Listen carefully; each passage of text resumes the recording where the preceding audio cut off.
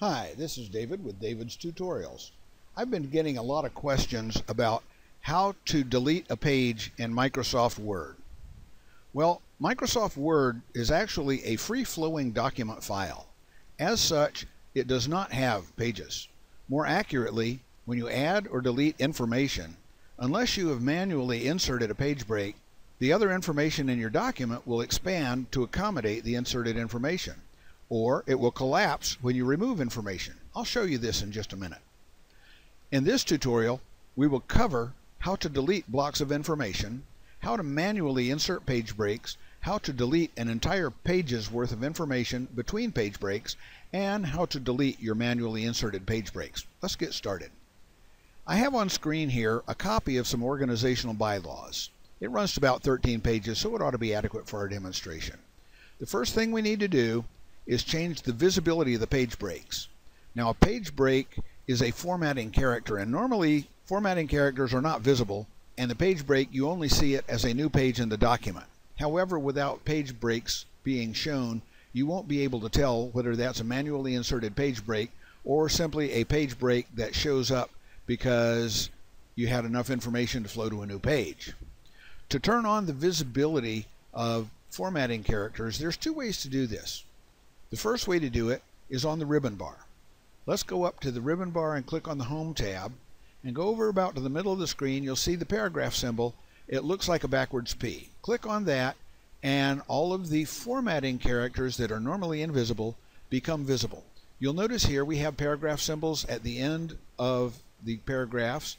We have little arrows that indicate tab marks, and in between each word you'll see there are dots. Those dots indicate spaces. If you click the paragraph symbol in the ribbon bar when they're showing, it will turn them off. Personally, I prefer to use the keyboard shortcut. The keyboard shortcut to show your formatting characters is Control-Shift-8. I'll do that now. Control-Shift-8 turns them on. If they're on, Control-Shift-8 turns them off. I'm going to turn them on and leave them on for right now. Another thing we need to look at, and this is not deleting a page break, but it's taking a look at a page break and the white space between one page and the next.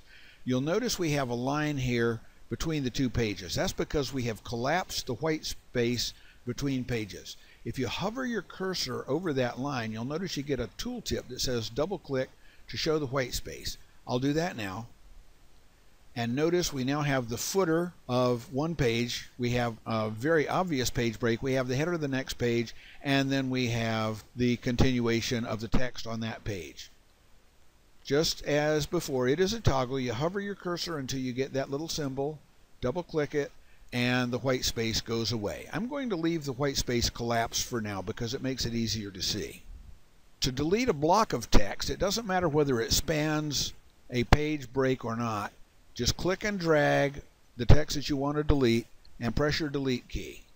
That deletes a block of text. You'll notice in this case it had to be a system generated page break simply because the text we deleted disappeared and the text below it flowed up over the page to fill in the space where the deleted text used to be. Let's press Ctrl-Z to get that text back, and let's scroll down a little bit and insert a manual page break. Now, just as with toggling the visibility of formatting symbols, inserting a manual page break, you have two different ways you can do it. The first way is up on the ribbon bar. Now, wherever your cursor is when you insert a page break, that's where the page break is going to go. So I'm going to put my cursor right here on this paragraph marker, and I'm going to go up to the ribbon bar and click on the Insert tab because we want to insert a page break. And right here where it says page breaks, I'm going to click. And you'll notice a page break appeared right there in the text where I had my cursor. You'll notice that because we have formatting symbols turned on, we can now see this dotted line with page break in the middle of it that shows we have a page break in that location. If I toggle the formatting symbol visibility to off, you cannot see the page break. That's why we toggle it on so we can see it. Now, to insert a page break manually using a keyboard shortcut, again, you have to put your cursor where you want your page break to go. Let's put it right there at the end of this paragraph and simply press Control-Enter. You'll see we now have two manual page breaks. If you want to delete an entire page, and you have manual page breaks, all you have to do is drag to select everything that you want to delete, including the page break, and press the delete key, and presto, that entire page is gone.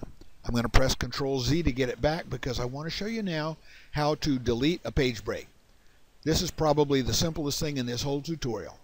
Put your cursor at the beginning of the page break and press the delete key. The page break is gone. Put the cursor at the beginning of the page break, press the delete key, and the cursor is gone. Well, I hope this helps you understand a lot better about how to handle page breaks in Microsoft Word. We'll have some more tutorials coming up that hopefully will help you learn a lot more about this. We'll see you then. Take care, everybody.